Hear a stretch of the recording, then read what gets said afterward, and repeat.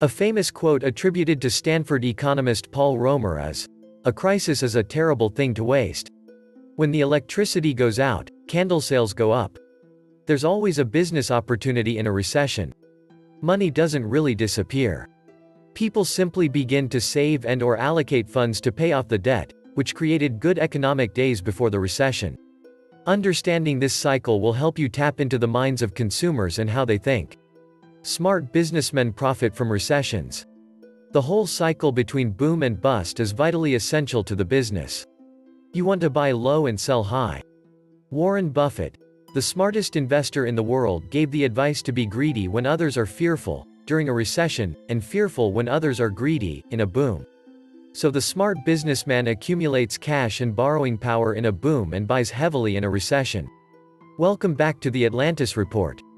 You are here for your daily dose of the truth, the whole truth, and nothing but the truth. Please take a second to hit the like button, hit the subscribe button, and don't forget to also hit the notification bell. Thank you. During recessions, smart businessmen do things they cannot easily do in good times, e.g., they rebuild, restructure, acquire new assets or companies, and they prepare themselves well for the next boom. First of all, they anticipate recessions and are ready for them. This means they have hoarded cash and have become leaner so that they can survive on lower levels of revenue and profitability. In good times, the supply of money and labor supply can be tight. Employees have other employment options because there are plenty of jobs available in the job market. When a recession hits, employees realize that they are lucky to have a job, so they better hold on to it. Therefore, employees are on their best behavior during recessions. Best time to restructure your business because there will be the least amount of resistance from your employees. Best time to rebuild things you want rebuilding because you have higher negotiating leverage over your vendors. Best time to borrow money because interest rates will likely to be low. Best time to acquire customers from failing competitors. Good time to buy office space in geographic areas you want to expand because real estate will be cheaper. The following expressions will save you a fortune and reduce your anxiety long-term. I will paraphrase. Wall Street has predicted 3 of the last 20 recessions and crashes. Put 1,000 economists in the room, and you will get 1,000 different answers. Market timing doesn't work. Stay the course. This quote from Warren Buffett sums it up. Stop trying to predict the direction of the stock market, the economy, interest rates, or elections. It's a recession when your neighbor loses his job. It's a depression when you lose yours. Harry Truman, U.S. President 1945–53. This quote from Truman is just as relevant today. In a recession, companies typically look to cut costs any which way they can, training budgets are cut, working hours may be reduced, and when the outlook is really bleak, jobs are cut too. These are the top 5 things you need to do in order to prepare for the looming recession. Number 1. Invest every month, regardless of whether markets are going up or down, into stock and bond indexes. Number 2. Raise your bond indexes as you age. Number 3. Reinvest your dividends. Number 4. Never get too excited when markets rise or too depressed when they fall. Number 5. Take the financial media with a pinch of salt or switch it off entirely. Just look at Trump and Brexit. Everybody was so worried in 2016. Look at China and the trade war in 2018–2019. All the while, markets quietly hit new record highs, as they always do long-term. Fear is profitable for the media but not the average investor. The impact of a recession can last a lifetime. Recessions are likely to affect your income. At the very least, it will be much harder to push for a pay rise, but it can also have long-term impacts on your income that can last a lifetime. The risk is unusually high for new entrants to the workforce since it is in the early years of your career that you typically see the most massive jumps in salary. Starting a new job during a recession is likely to involve some compromise, perhaps starting at a lower level than you are qualified for or starting work in a completely different industry. Once you leave the workforce, your skills naturally diminish over time, and you become less attractive to future employers. And so it is vital that you continue to build your skills up. This applies whatever your age, fresh out of university, or after spending many years at work. Develop your skills, whatever the outlook is for the economy. When you are employed, take advantage of as much training that your company offers as possible. If you ever get made redundant, gaining access to these resources will be much more difficult and may come at a cost. Whether a recession is looming on the horizon or not, you should always be looking to improve and develop your skills. Of course, it looks great on your resume, but it can also open your eyes up to new opportunities in other industries or other occupations that are less prone to being cut during a recession. In order to avoid the risk that your long-term earning potential is hit, it is imperative that you build your skills. For someone close to finishing university, a sensible option, should a recession be imminent, might be to defer entering your career for a couple of years and do some further education. Career risk management. The decision to work for a startup, an established large company, or, indeed, the other government depends on your career objectives, but it also depends on your risk preference.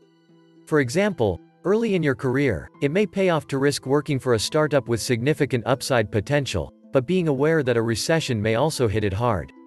At the other end of the scale, working for the government and the public sector can often, but not always, be the most recessionary-proof place to work since job cuts are typically far less likely. A recession can also throw up career opportunities. If you can position yourself ahead of the competition, a recession can be the perfect time to jump ship to a new or rapidly expanding industry.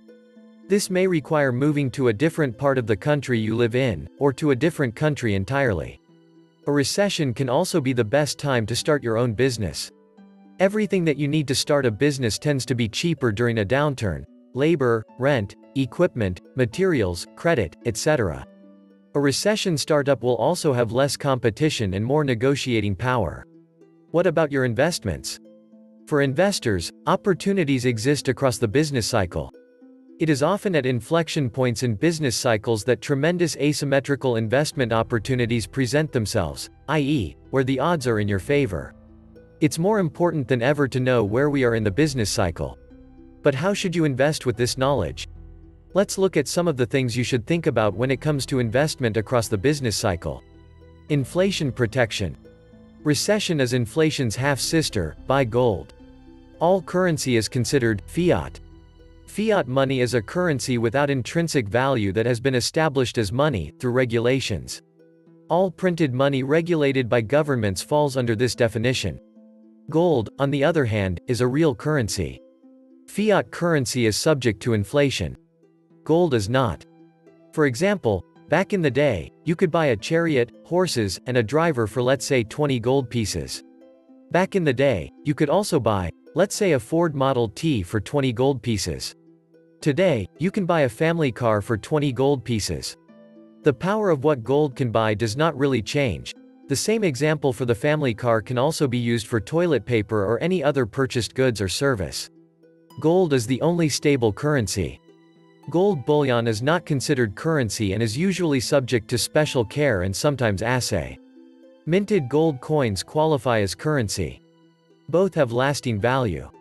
However, bullion has to be sold to convert to fiat currency or fiat credit, whereas coins can be used to buy goods without converting to cash.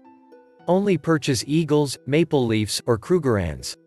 Equities have traditionally been viewed as an inflation hedge asset class since a company's revenues and earnings should also rise with inflation.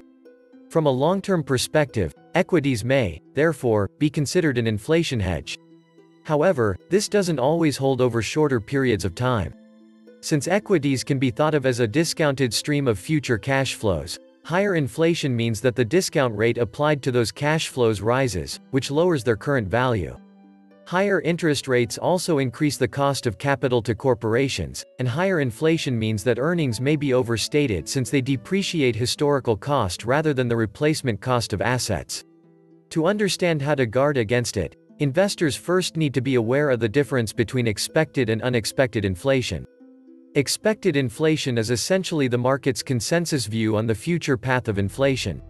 Since financial markets are forward-looking, they presumably incorporate this view into current asset prices. In contrast, inflation risk relates to unexpected inflation. Based on the period 1973 to 2012, periods of high but unexpected inflation have resulted in losses for stocks, versus holding cash. Commodities and gold, in particular, have been much more effective in protecting wealth. Defensive position. If you anticipate that a recession could be closer and perhaps more profound than other people in the market think, then there are various ways you can reduce your risk exposure, both across equities and to different asset classes. Being defensive may involve moving some of your investments to companies and sectors that have traditionally done relatively well during recessions. These non-cyclical sectors tend to be in demand whatever the state of the economy. Examples include utilities, for example, water and energy companies, and consumer staples. Tobacco and beer consumption tends to change little during the economic cycle. Another option might be to move some of your wealth into cash. The advantage is that you are then able to react to opportunities, a market crash, for example. But remember, there is an opportunity cost in every decision you make. Moving all of your money to cash means you are not going to be able to capture any upside in the market, and that's where the next important point comes into play. Focus on the long term. Your investment horizon is one of the most important things. Are you investing for retirement or something else? When will you need to access some or all of your capital? With these questions in mind, it may not make sense in trying to time the top of the market if what matters is the value of your portfolio in 20 years. In fact, a drop in the stock market should be viewed as a gift, a chance to pick up assets on the cheap. Perhaps the best advice comes from the investor Warren Buffett. Be careful when others are greedy and greedy when others are fearful. This means reducing your risk exposure when everyone thinks the economy can only get better and increasing your risk exposure when everyone says it can only get worse. It also means that you should not come under the influence of emotions and make any impulse decisions, for example selling your stocks if they take a dip. The economic trends are circular. Every period of prosperity is always followed by a briefer period of consolidation or recession, and that every recession is followed by an extended period of economic growth. This has been true throughout history, and there's no reason to think this won't carry forward into the future. It is the nature of people that creates these booms and busts, and until the nature of humanity changes, the economic cycle is something you can bet on. This was the Atlantis Report. Please like, share, leave me a comment, subscribe. And please take some time to subscribe to my backup channels. I do upload videos there too. You'll find the links in the description box. You will also find a PayPal link if you want to make a donation. Thank you wholeheartedly to all those of you who have already donated. Stay safe and healthy, friends.